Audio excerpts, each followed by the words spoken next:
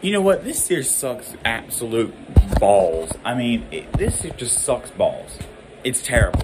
Terrible. UT Martin head basketball coach Anthony Stewart passes away. Suddenly passes away. Like, imagine you're just having a normal day, and all of a sudden, everything goes black, and you're dead. Imagine that. You're having a normal day with your friend, and then literally all of a sudden, for some random reason, you see your friend dead. Like, you suddenly pass away. That is just, wow. This sucks. I just want to say my prayers to so I guess, yeah, Anthony Stewart. So I want to say my prayers to the Stewart family, to Anthony Stewart's friends, to the basketball team, to the basketball program, to the athletic program, to the university. I just want to say I'm praying for y'all, and I just want to send my prayers, man. That's heartbreaking to hear, man. When I saw that, today has been by far a crap day. It's not been a good day for me, to be honest, man. And I'm glad that this definitely wasn't the worst weekend, but it's close. Even though I will say yesterday was by far one of the best days of my life. Yeah, but this is just terrible, dude. That just sucks. That just sucks, man. That's terrible. That's terrible. I feel so bad, man. I mean, that sucks. But it is what it is, man. That's just heartbreaking to hear. Just want to send my prayers, and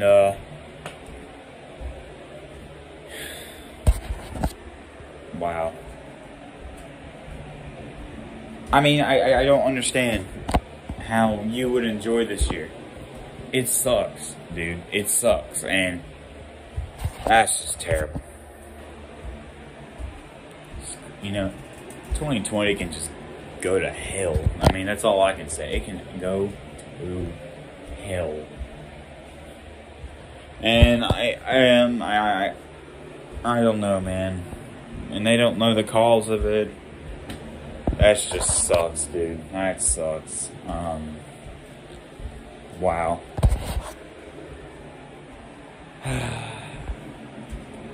Alright, I'm done. I'm sorry for the no post-game video today.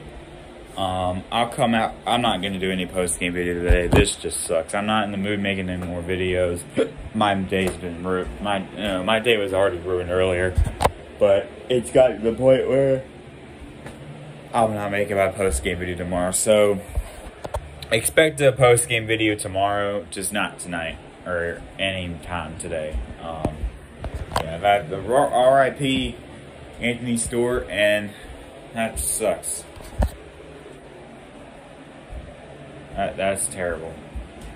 I want to cry, just hearing this news, but I can't.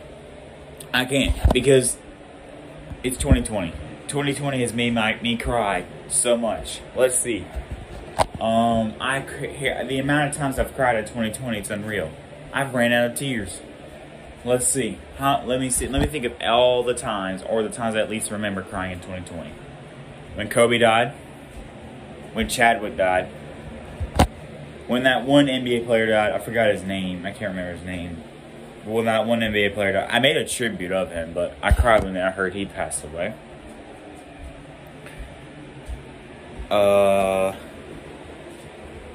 When I heard John Thompson, I believe is his name, he used to the dude who used to head coach for Georgetown's basketball team back in the 80s, when he died, I kind of cried.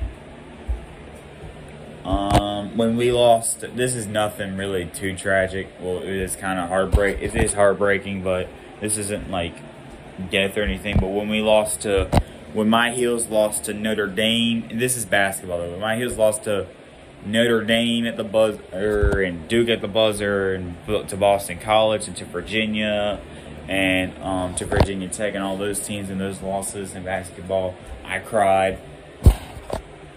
There are times where I just start breaking down crying because I was so depressed through our quarantine.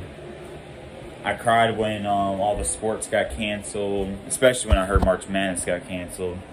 See, I've cried a bunch of times this year, man. I haven't cried this year at football, to any football losses yet.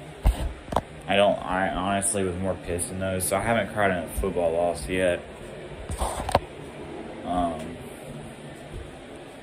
But it sucks. This is just terrible. It's terrible. Alright, I'm out. This is just sad. So sad.